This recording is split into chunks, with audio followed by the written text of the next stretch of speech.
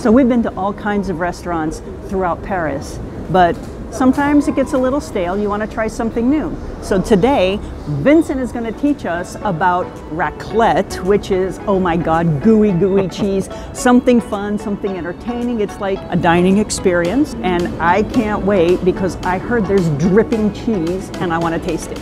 Yeah. Then let's go. I'm hungry. Go. On y va? On y va. Let's go.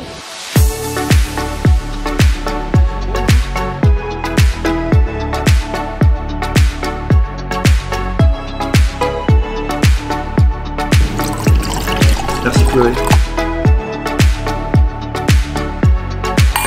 Cheers to you. Cheers. What kind of cheese is it?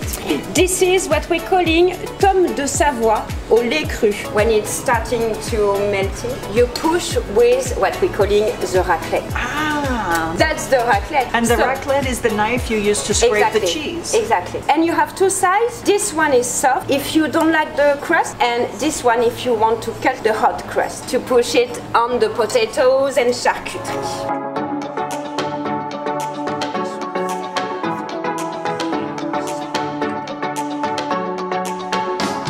Pickles in France are not the same as pickles in the US. They're very small and they're very crispy. They're brined with mustard, so it's not the dill and vinegar feeling that we're used to. And I love these. They're very crunchy. Very good pickle. How we used to say in France, bon appétit, messieurs, dames.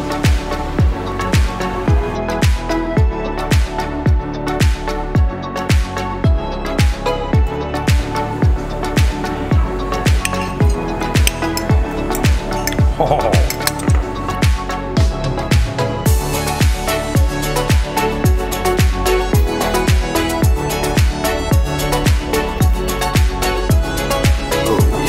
Oh my God, oh. It's so gooey! Oh yeah!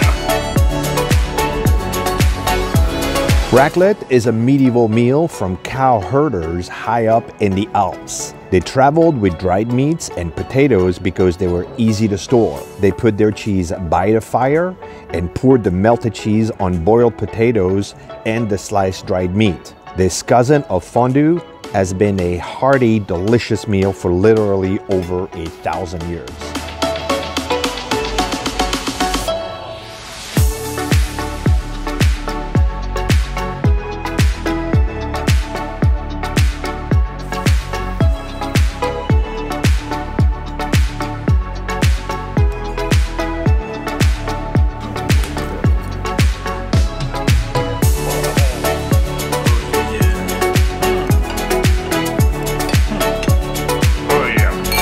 That's good.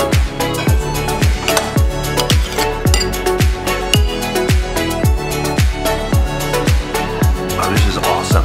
This is really good.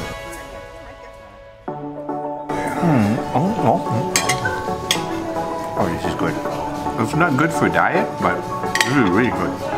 A bit of. We took our teenage kids to have raclette and fondue. They were just like in awe of the gooey cheese and the fire heating it up. It was just such an amazing time. They loved it. So if you have kids, don't worry about this deal. It's way better than mac and cheese and better than you can imagine. What kind of cheese is in here? Actually, you have 4 cheese. You have Beaufort, Gruyère, Emmental, et Vacherin.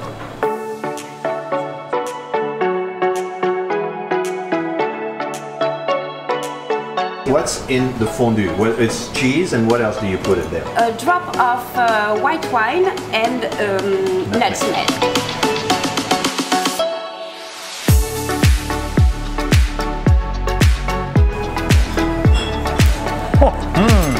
You do one more.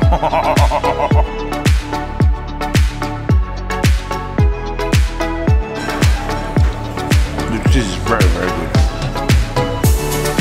The close cousin to raclette, also from the Swiss border, is fondue savoyarde. And how can you say no when the owner of the restaurant asks you if you want to try their fondue as well? The answer is yes.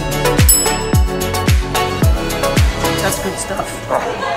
This is the vacherin. Actually, there is some ice cream between two slices of meringue. And the ice cream is made with chartreuse. And chartreuse is very strong alcohol for the end of the dinner or lunch. Usually, we used to say that when you are full of food, you just drink a shot of chartreuse and you can eat again. I never had crunchy ice cream before, but the meringue makes it crunchy. It's extraordinary. Here, Antoine, take a bite. Wow, I've never had that. It's like a crunchy ice cream. It's like the meringue with the ice cream. Oh, this is really good. This is the perfect dessert after a meal like this because you're so full with the cheese and everything, but this is actually very pleasant. I love it. The crispy meringue makes it ooh la la.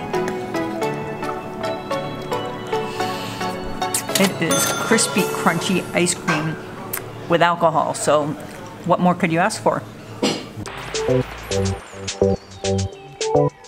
Now, what a better way to walk off a big lunch than to walk around Saint-Eustache Catholic Church and the Écoute Sleepyhead sculpture on the north sides of Les Halles in the heart of Paris.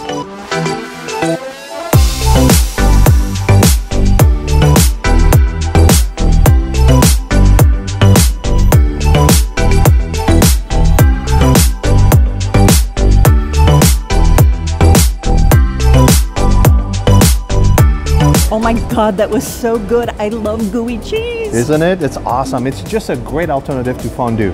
It is. It's a great alternative to fondue. It has some charcuterie, and I don't know, it makes me think of a potato bar because, you know, it's all gooey together, but I love it. Yeah, it's great. So please make sure to subscribe and click the bell so you don't miss a thing. Give us a like if you enjoy this, and until next time.